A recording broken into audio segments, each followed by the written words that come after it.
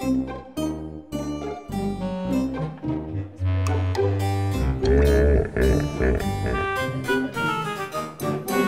on the Transylvania County campus, you know, we do have some issues with ghostly sightings and different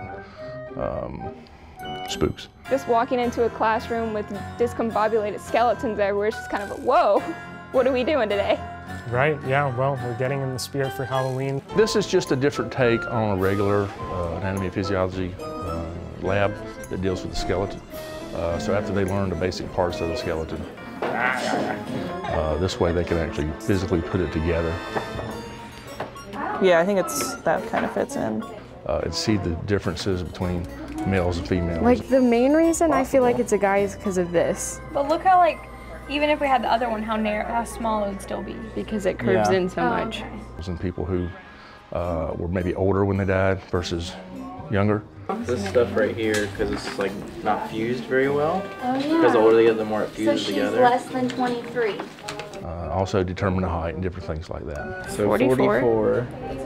I say it's just a short dude. It seems like it's a short guy. Probably a short guy. Most of these students are going to a science program at a 4-year school. So one of the basic things you're going to have to know is general anatomy. When I grow up, I want to be a physical therapist. I want to be a high school biology teacher. We've got a lot of nurses. Hopefully become a vet tech. Just seeing how these ball and socket joints, like the humerus into the scapula, fit together, because it's one thing to learn about it and read and see pictures in a textbook, but actually feeling how those fit together just gives you a different perspective.